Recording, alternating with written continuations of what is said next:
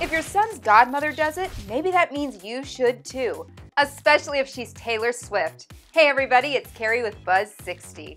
After Taylor Swift got Apple Music to pay artists for its new music streaming service, Jaime King, Heart of Dixie star and Taylor Swift bestie, decided to follow in Miss Swift's footsteps and take on free streaming services that distribute movies and TV shows.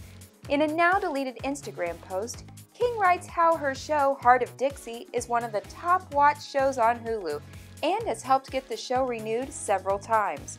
But unlike traditional television, where actors, writers, and producers typically receive residual pay every time an episode airs, according to King, the problem with services like Hulu and Netflix is, quote, "We don't get paid, period. Not 1 cent. Like Swift, she says she loves Netflix and Hulu, but she wants to be paid for her work. With a toddler and another baby on the way, who can blame her? Buzz 60. Now you know, pass it on.